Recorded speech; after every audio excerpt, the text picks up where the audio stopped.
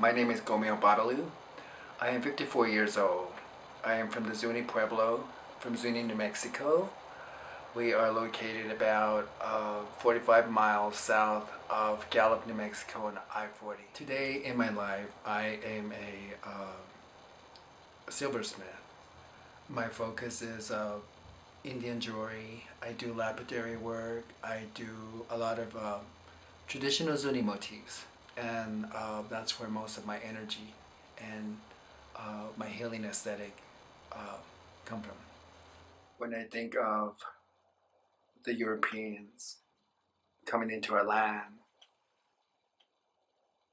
I think about the King and Queen of Spain coming into what is now the Americas to claim a sacred land for their own people and to wipe out a different race, our race, the indigenous race, the red race, the Indian race. We are many nations. Today, my narrative is about Mother Earth, pagan before Christianity, to come to the new world, to share the promise of the glory and the riches, in search of the 7 cities of gold, to conquer. That is not our narrative anymore. We've seen too much genocide in present day with the gun violence that you see. We are not going to assimilate to the current state of the political affairs, so that's why we have to speak up against Columbus. Our lives did change. Everybody needs an Indian guide. Today I choose not to be anybody's mascot. I don't want to be used by anybody else. So today we take our narrative, we abolish all kinds of entradas of oppression, death, and genocide. I want to leave a message of hope for the people that we're going to be leaving behind 100 years from now. Today I'm a grandfather. I have 2 little warriors that I'm very proud of. They come through my bloodline and I'm very blessed. It is for them that I will be an honest and decent person as I can. Today, I am the seed of hope.